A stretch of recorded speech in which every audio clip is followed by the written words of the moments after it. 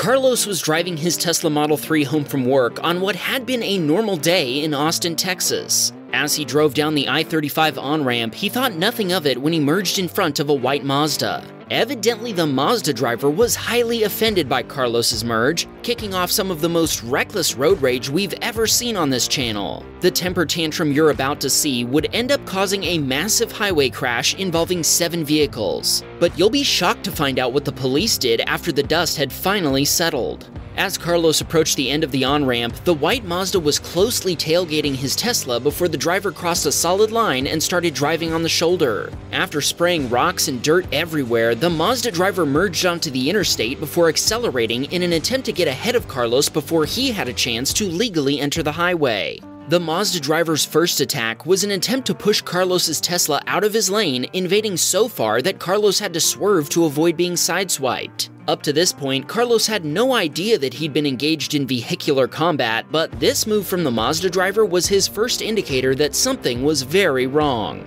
Carlos kept his cool and continued merging to the left while the Mazda driver took to the rightmost lane in a bid to pass Carlos. Sadly for him, that lane was actually an exit lane filled with slower moving traffic, and the Mazda ended up getting stuck behind Carlos again. Once he saw his opportunity, the Mazda driver floored the gas pedal and cut across the entire highway to get in front of Carlos in the passing lane. The Mazda driver then brake-checked Carlos to the point that Carlos had to come to a complete stop, all during rush hour in the passing lane of an interstate highway. I bet you can guess what happened next. Traffic behind Carlos wasn't able to stop, and a chain reaction of mayhem began to unfold behind him. A total of 6 vehicles behind Carlos collided with each other before his Tesla was rear-ended by a Toyota. Predictably, the Mazda driver chose not to stick around. Thinking quickly, Carlos punched the juice pedal to pursue the Mazda. But as the other driver dove across traffic to reach an exit, Carlos remembered his Teslacam would have all the evidence he needed, and he pulled over. Police arrived quickly and closed I-35 down for over an hour. When Carlos showed them his Teslacam footage, which he assumed would be the critical evidence they needed to hold the Mazda driver responsible, they told him they probably wouldn't go after the other driver. Carlos asked, "How is it possible for a person to get off untouched after causing such mayhem?" Their response was that since the Mazda hadn't been involved in the actual collision, they likely wouldn't pursue the driver at all. If you thought that story was crazy, just keep watching. We've lined up even more insane stories from Tesla owners. Roll 'em! Kevin was driving home in his Model S with the full self-driving beta engaged when a driver in front of him made an illegal U-turn. Out of nowhere, an unmarked police car crossed the yellow line to pursue the car that had made the illegal U-turn. Even with FSD engaged, Kevin wasn't able to brake hard enough to prevent a collision. As Kevin and the police officer were looking at each other, the driver in question slowed down as if they were going to stop, but when they saw their chance to get away, they took off. Both Kevin and the officer pulled over. When the officer's supervisor arrived to make a report, he stated that neither party was at fault for the collision. What's your ruling? Do you agree with the supervisor, or do you think the officer or Kevin were responsible? Put your opinion in the comments. Kevin made a claim with Tesla Insurance and is now waiting for an estimate from the collision center. This submitter was headed down a highway with his wife and their friend in the back when he realized he was about to miss his exit. Due to the weather conditions, he decided not to go for the exit. Rather than putting them all in a dangerous situation, he continued with the intent to take the next exit instead. His navigation immediately calculated a new route, and when he saw the next exit would be on the left, he let some traffic pass him so he could change lanes. After checking his blind spot multiple times, he began merging left to reach the upcoming exit. All of a sudden, he noticed a BMW quickly approaching. Even though he tried to speed up, he couldn't avoid a collision. In the Netherlands, the daytime speed limit is about 60 miles per hour, and that's how fast our submitter was going when he started changing lanes. He thinks the BMW was going over 105 miles per hour. His Tesla's collision data shows our submitter accelerated to about 74 miles per hour before the impact. Tesla support was automatically contacted, and the police responded in under 5 minutes with an ambulance arriving shortly after to assist the occupants of the other vehicle. None of the Tesla's occupants were hurt, but our submitter submitter told us the driver and passenger of the BMW had both been using fake seatbelt clips to dismiss the seatbelt warnings, which didn't protect them at all, of course. The police called our submitter 2 weeks later to request his Teslacam footage, which he provided. They also informed him that they suspected a third car had been involved in the incident. They told him a Mini Cooper had been racing the BMW, and when he checked his Teslacam footage, he confirmed their suspicions. Our submitter told us if he'd been driving any other car, things probably would have been way worse for them. He's glad the Teslas are very safe, and this incident proves it. The repair bill came to over $32,000 US, totaling the car. With the insurance settlement, he immediately ordered a new one to replace it.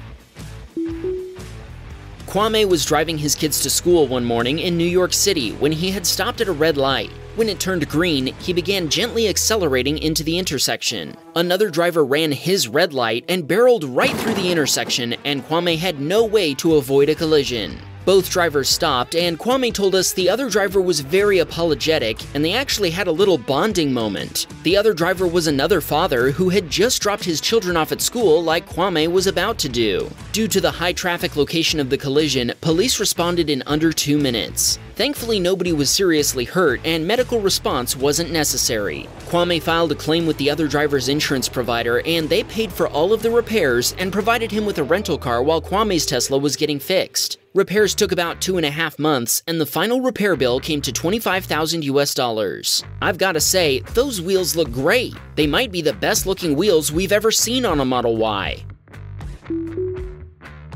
Anand was driving his Model 3 and wait a second, is he about to take that huge jump? Sadly, no, he didn't. Why doesn't anybody go for the jumps? Anyway, Anand was taking his 2 kids to a soccer game. Okay, that's why he didn't take the jump. Well, that makes sense. As Anand made his way through an intersection, he was suddenly T-boned by his neighbor. The intersection was uncontrolled, meaning it had no stop signs, but since the other driver was turning, he accepted fault since he should have checked both directions before entering the intersection. He was very apologetic as he checked on Anand and his children. Thankfully, everyone was okay. They called the police to make a report, but since the collision had occurred on what is technically a private road, the police declined to respond to the scene. They had to drive to the police station to make a report. Repairs to Anand's Tesla cost $15,000 US and took almost 3 months to complete.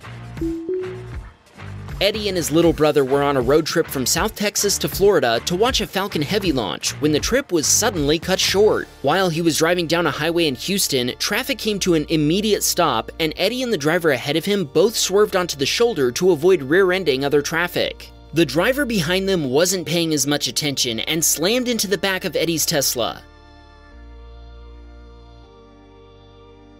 The Jeep driver ended up pulling over behind Eddie, and the 2 drivers exchanged information. There wasn't much damage to the Jeep, but sadly, we can't say the same about Eddie's Tesla. Eddie was unable to open or close the trunk, autopilot was disabled, and the car gave him a bunch of error messages. Even so, he was surprised that the car was still drivable. Eddie filed an insurance claim with the Jeep driver's insurance provider after she immediately admitted fault. The car is still in the body shop getting repaired, and the repair bill is currently at $15,000 US. Since their road trip to the Kennedy Space Center was cut short, they ended up going to the Johnson Space Center instead in an attempt to salvage their road trip. Elias was driving his Model X to work in Inverness, Illinois, and was stopped at a red light when a BMW X5 came careening into him.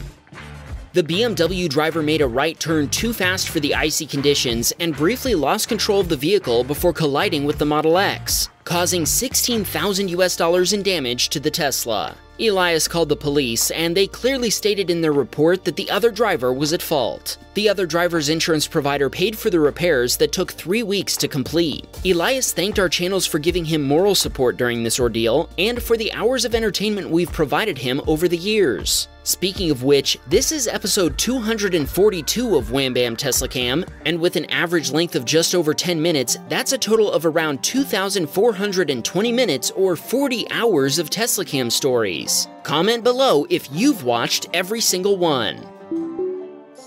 This submitter is a Tesla employee who was on his way home from work in his brand new Tesla Model 3, yes, the refreshed Highland version, when a truck cut the corner and sideswiped it. At first, he didn't know if an impact had occurred, as he told us the soundproofing in the new Model 3 is exceptional. But when he noticed his mirror was folded, he pulled over. When he inspected his car for damage, he confirmed the impact and flagged down the other driver to pull over, which they did. The driver claimed he hadn't left his lane, but our submitter told us his demeanor changed when he found out there was video evidence of the collision. He continued denying fault, but agreed to give our submitter his information.